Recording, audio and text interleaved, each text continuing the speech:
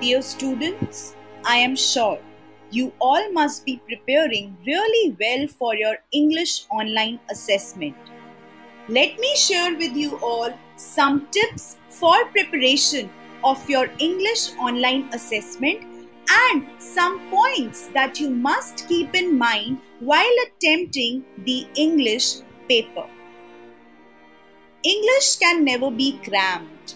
It is a skill that you have to polish with constant practice. Read, write, revise grammatical concepts, learn new words, converse in English, and most importantly, stay consistent. So let me share with you some very important points. Manage your time so that you are able to practice all the 4 sections: literature, grammar, reading, and writing. For literature, you must read all the chapters thoroughly and must know the names of the poets or authors for your respective chapters. Go through all the textbook questions. You must be clear about the storyline of all the chapters. Do not mug up word meanings.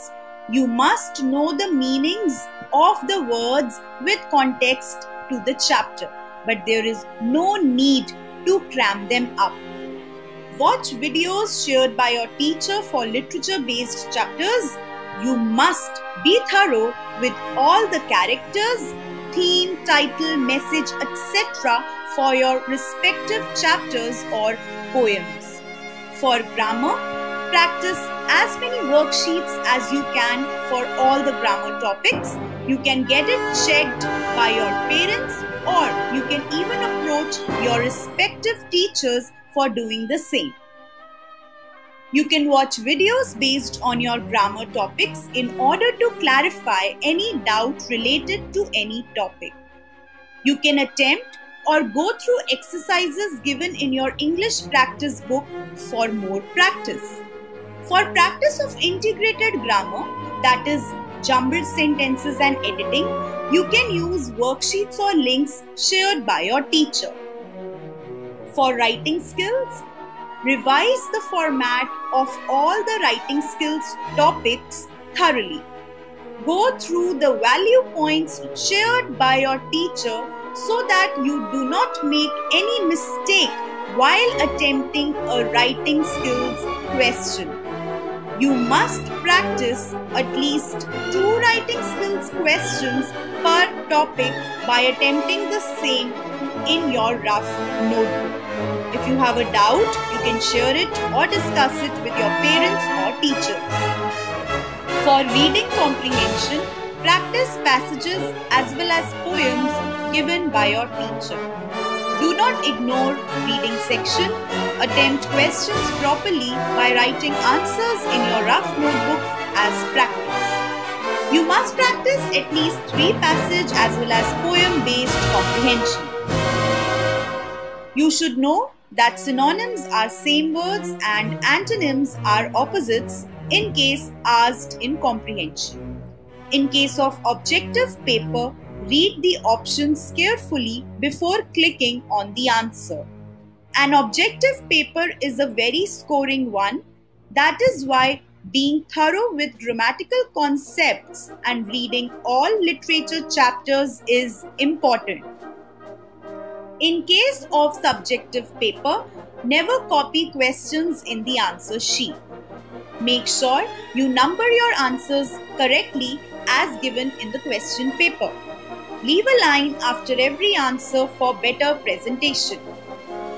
Answer what is asked. Do not add anything extra. Strictly follow the word limit given. Be very cautious if any optional questions are given. Do not attempt all.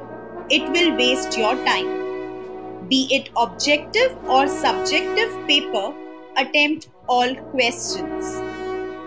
Go through the English paper blueprint and attempt the sample paper. Ask your parents, friends, teachers for any kind of help or guidance. Be mindful of spellings, punctuation marks, and overall presentation while attempting the subjective paper. Do not copy the same lines as given in the comprehension passage or poem. Modify or change as per the question. Polish your verb forms and tenses rules so that you do not make any grammatical errors.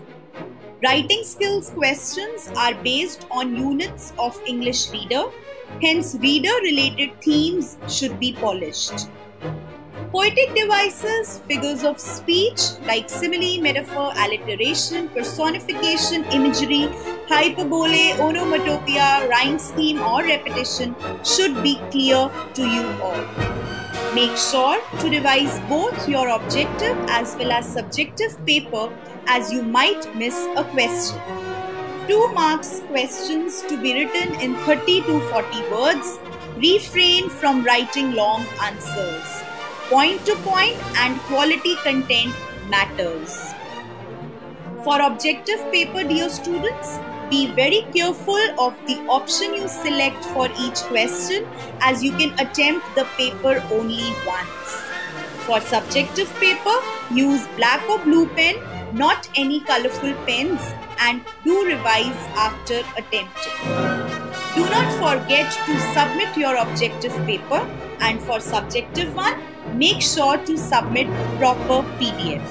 I would suggest you to take guidance from your teachers or parents in case you do not know how to create a PDF. Stay calm, do not panic, be prepared in advance. If you face a technical glitch, contact your teacher immediately. Focus on all the 4 sections. Manage your time so as to practice all the 4 sections. Do not take any section for granted. Communicate whatever is there in your heart. Your teachers and parents are always there to guide you. Always give your best, dear students, come what may. Strive hard to become the best version of yourself. With this, I wish you all the best for your English examination. In fact, good luck to you all for all your online assessments. It is your first time, but I am sure you are going to give your best. God bless you.